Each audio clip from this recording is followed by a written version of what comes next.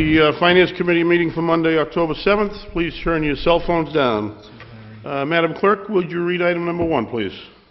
Order appropriation $500 from Spectra Energy Foundation to the City of Brockton Fire Department Spectra Energy Foundation Grant Fund. These grant monies are for the purpose of modernizing its hazardous materials, fire prevention, and code enforcement activities. Invited John A. Condon, Chief Financial Officer, Richard C. Francis, Chief of Fire. I did receive communication. Mr. Condon was unable to make it tonight. I don't think this issue will be impacted. We do have a representative of the chief here. If you could just step up and give us a brief. Deputy Chief Charles Davis, the Fire Prevention Bureau Chief, asked me to take this meeting tonight. Non-matching grant, $500. They gave us some money last year. We're upgrading our portable computer capabilities.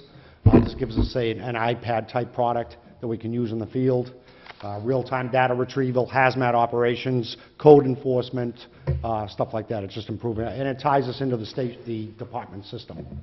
Motion to approve. Second. Motion made and seconded to recommend favorably to the full City Council. All those in favor? Opposed? Recommended favorably. Thank you, Deputy Chief. Thank you, gentlemen, for your time. Item number 2. Order that the DEP is authorized to issue an out-of-town single-family sewer connection to the property located at 351 North Quincy Street in Abington, Mass. Once all surveys and maps are submitted by the applicant. Invited Michael Thorson, DPW Commissioner, Lawrence Rowley, Superintendent of Utilities, John Stone, Superintendent of Sewer, Town of Abington, Mass.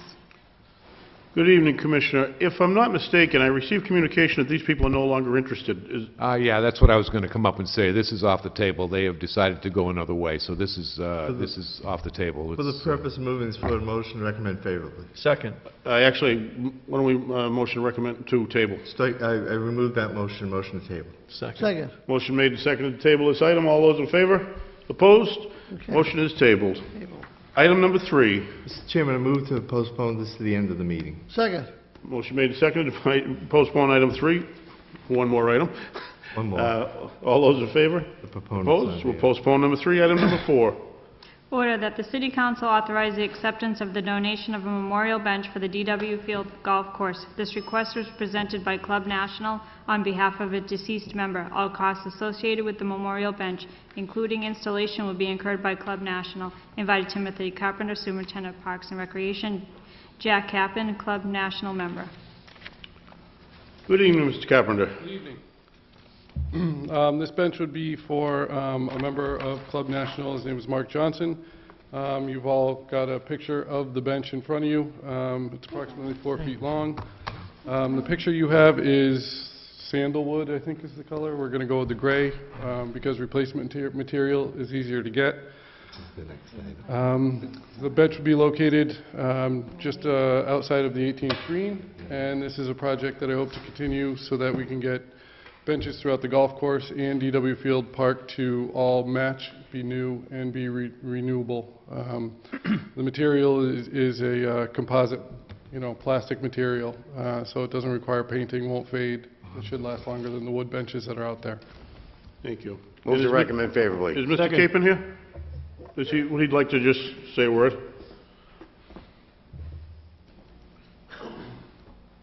Just that Club National accepts all the terms set by the Parks Commission. And if you'd like to know anything about Mark Johnson, I'd be surely happy to answer any questions. So. On the motion?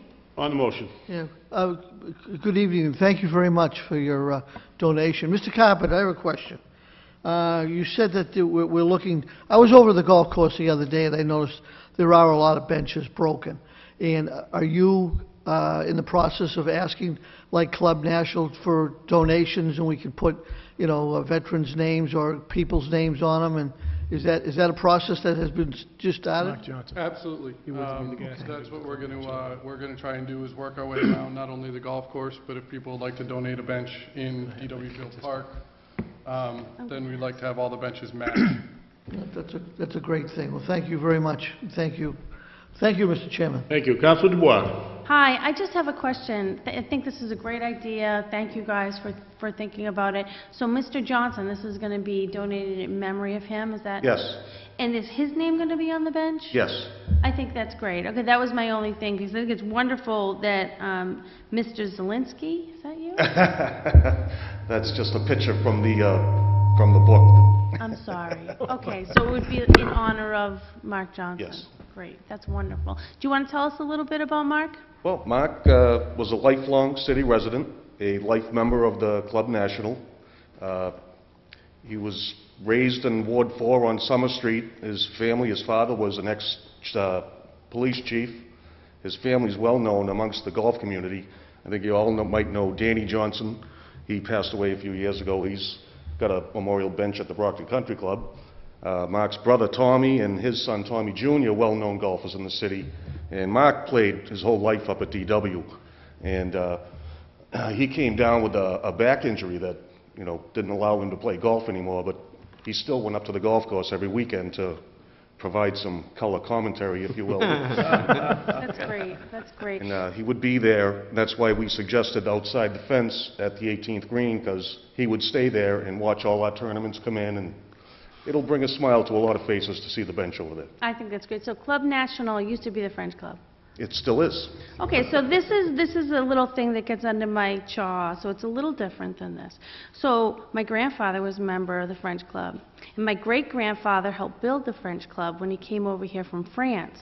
Yet, because I'm a woman, I can't be a member. So I'm hoping that someday you will allow women members so I can be a member of the club that my great-grandfather helped to build in the city. Wow. So that's just my little advocacy on that. Well, But I think you have a great club. Thank you. I'm just a member. I'm not I the know. president. But that's just my vote, and I think this is a wonderful idea. Thank you. Thank you.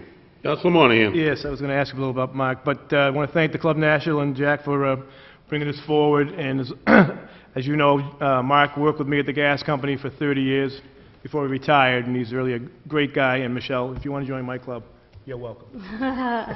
Thank you. You can come in as a guest for free, you know. Yeah, it's not the point. But thank you very much. Motion's been made and seconded to recommend favorably to the full city council. All those in favor?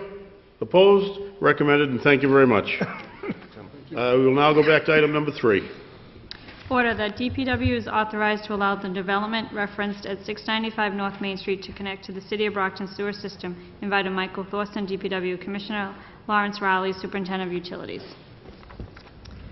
Mr. Chairman? Councilor Dubois. Great. So I placed this on the agenda because everybody here knows that Ward 6 has a sewer moratorium that was in place prior to me becoming a city councilor and really is going to stay in place as long as I can muster the votes by my fellow councilors to let it on the books, because we do have sewer interceptors that overflow, and until those are fixed, I would like to have just a little bit more oversight on those. But the city has made some significant strides in replacing the sewer interceptors that were the first reason that we instituted the sewer moratorium in Ward 6. And I believe that, so what they're here to talk about today is, I think that Father Bill's and Main Street House is going to give you a little overview of what the project is. And Mr. Thorson and Mr. Rowley are here to talk to you about the sewer hookups from whatever standpoint you want to talk about them. But initially, from my perspective, from the standpoint of the sewer interceptors in that area and how this additional development might affect the city's sewer system. So after Mr. Thorson and Mr. Rowley say what they would like to say, I'd like to talk a little bit more about the development after they're done talking about the sewer in that area. Thank you, Mr. Thorson, Commissioner Thorson, for being here. And if you could just comment on if the city can handle the capacity from the proposed development, and whatever else you'd like to comment on. We've checked, good evening, thank you, Councilor Dubois. We've checked, Larry and I both have looked into this, and we feel very strongly that the amount of sewer usage that is proposed by this project will not impact the current system, especially in light of all the upgrades that have been done in the recent past. I'll just leave it open for my fellow councilors, and then before Mr. Yaswinski comes up, I'd just like to comment and give him a little bit of an introduction, if that's okay. Any other questions for Commissioner Thorson? Councilor Monahan. Yes, good evening. Could you just clarify, I know Councilor Dubois says it still needs the moratorium in Ward 6, and and what is it, the interceptors you're talking about? Yeah. Is there this issue with the interceptors still that need to be looked into, and why are we looking into this, or? Well, the interceptors themselves, I don't think were always the problem, but remember, they were replaced and repaired several years ago, correct? I don't exactly know how many years ago, but they have been repaired and/or replaced in that area. And it's probably more than 10 years ago now, because it was before my time. So we feel that they're in very good shape right now, so there shouldn't be an issue there. So there's no issue with this? As far as this project goes, I see no issue with the project as proposed to us. The plans that we have seen, as far as the water sewer hookups and the water sewer quantity that they are going to produce, the water they're going to use and the sewer they're going to produce, we don't feel will overtax or overstress the system as we have it currently configured. Okay, well, thank you. Thank you, Mr. Sloan. Sure. I wouldn't let him go, so. Any other questions, Commissioner Thorson? Thank you. Okay. Just so the councilors know, the moratorium is not what's on the agenda tonight. Neither really is the proposal for the, we'll let these people speak for a few minutes, but it's really not the agenda item tonight either. So if they want to come up and give us a very brief description of the project, if there's no objection, you can maybe give us a brief, introduce yourselves, but again, this is not what's on the agenda. So please make it very brief. Thank you. My name is John Yazwinski, the CEO and president of Father Bill's in Mainspring. I have with us here our civil engineer, Mike Joyce, who can answer any questions, as he's the one that's been going through the technical review in the city of Brockton with the different planning departments. Very quickly is that we're proposing to create 22 units of supportive housing. The 20-unit building that you'll see here very quickly is modeled after our residences at 26 Spring Street that many people might know of, which is a home. It's 32 efficiency apartments on Spring Street in Brockton. It's a home for veterans and formerly homeless, disabled people. This new building will consist of a 20-studio apartment appropriately sized for individual tenancies, and supportive housing units will be targeted for 10 United States veterans and 9 other disabled individuals with a live-in resident manager. And then we will also have 2 additional 2-bedroom units for families in a separate house in what would be an adjacent subdivided lot.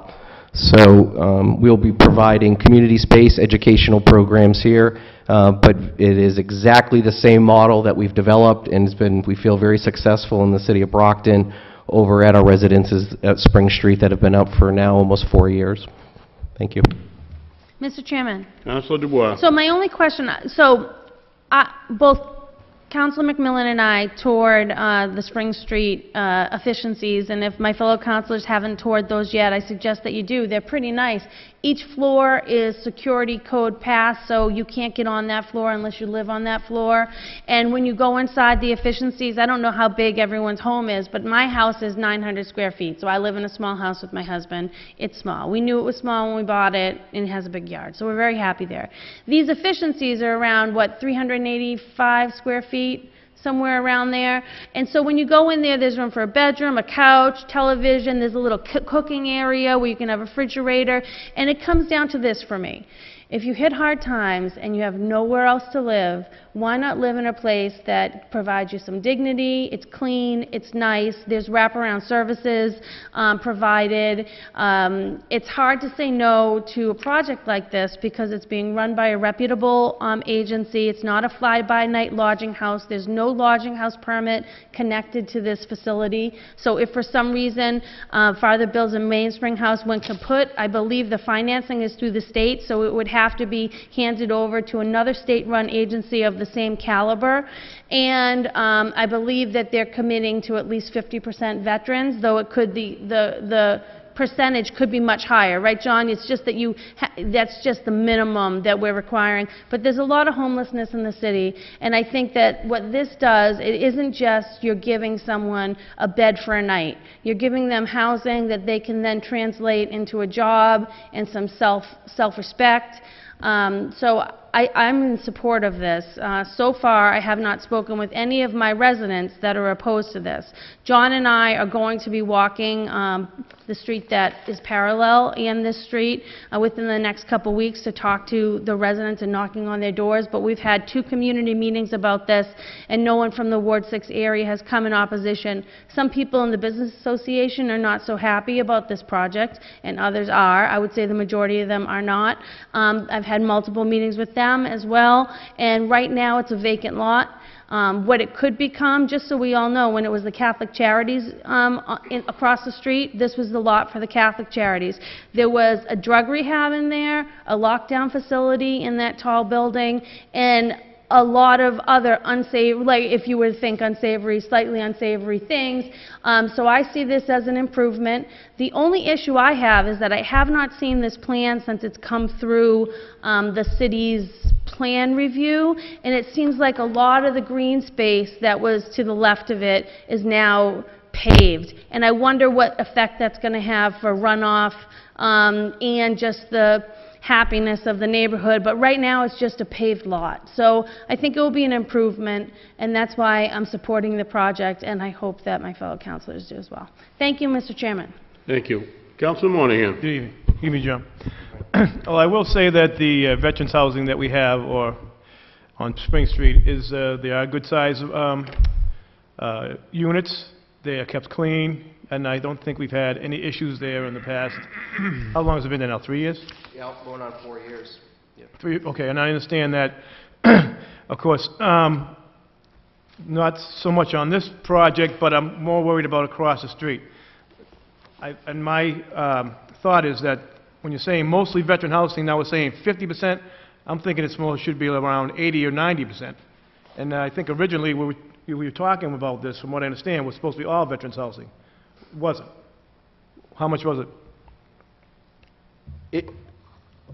I believe, you know, when we first started talking about the phases, we were talking about both parcels, so the numbers did change as we were communicating with the state, but there was a project was never about having all veterans. What we're trying to do here is stick with the model that worked at Spring Street, so we're addressing 2 issues. First is we're addressing a priority to help our fellow veterans.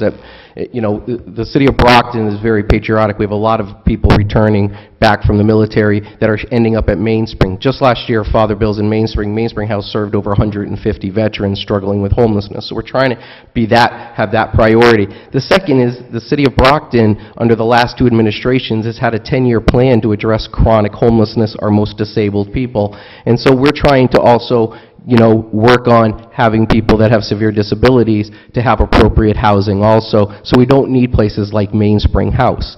So we're trying to address 2 issues here, and we're going with the model that's really worked, and we hope that everybody's comfortable with, as it's been a success.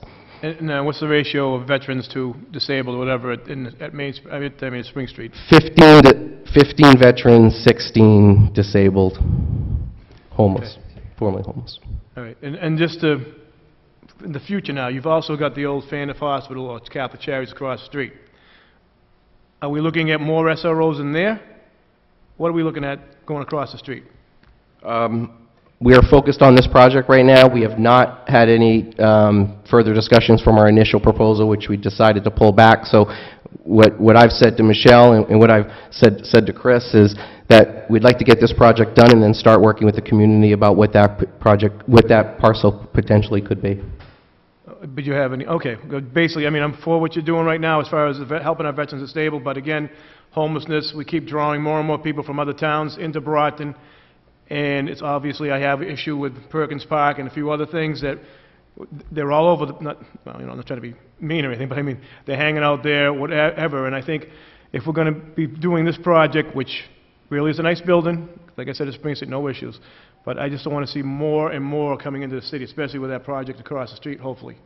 But, you know, we've developed over 350 units of housing, and we don't have more than 32 units is our only project base for individuals in the city of Brockton. So we've developed 30 units down in Plymouth, because we don't want people in Plymouth that are struggling in that area to come up to Brockton. We're doing our best also to address those issues.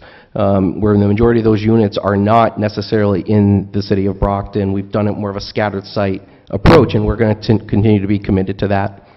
Okay, thank you, John. Thank you, Mr. Chair. Thank you. Councilors?